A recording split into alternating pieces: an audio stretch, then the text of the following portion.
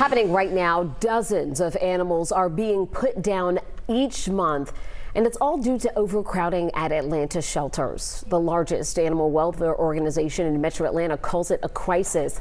Lifeline Animal Project says for the first time ever, overcrowding has forced this non-kill shelter to euthanize animals.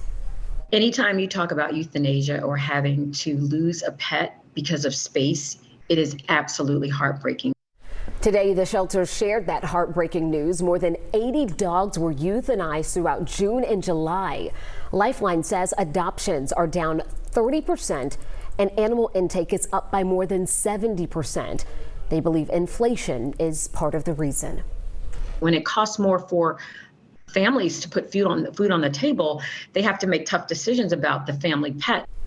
Well, right now, homes for animals at Lifeline are urgently needed. So if you are interested in adopting, here's what you should know. Studies show the average cost of owning a dog is below $3,000. Owners should spend a bare minimum of 2 hours with their pet every day, and free adoptions are done every Friday at Lifeline shelters.